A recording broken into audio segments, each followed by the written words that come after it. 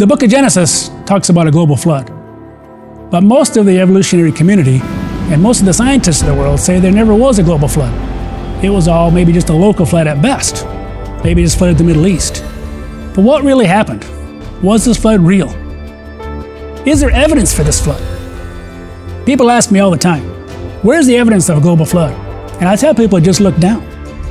Most people are staying on a location on the earth where there's thousands of feet of flood deposited sediments filled with millions and billions of fossils.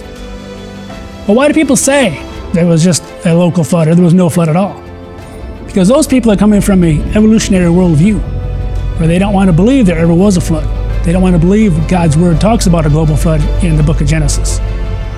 When you look at the layers, it can either be thousands of feet of sediment deposited over millions of years or thousands of feet of sediment deposited in the year of the flood. It can't be both. I spent the last 10 years at ICR compiling data across 6 continents of the world. And all those continents show the same pattern of a progressive flood.